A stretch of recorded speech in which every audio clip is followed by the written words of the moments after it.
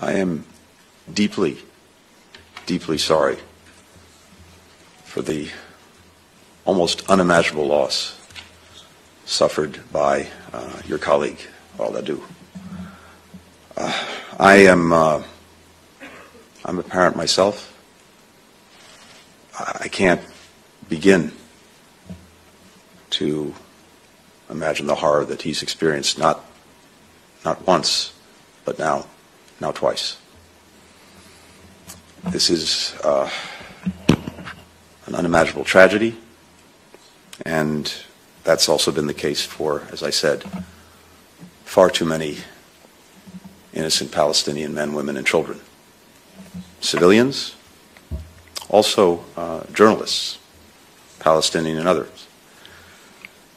The Committee to Protect Journalists has found that now some 70 journalists have been killed in Gaza. One is far too many.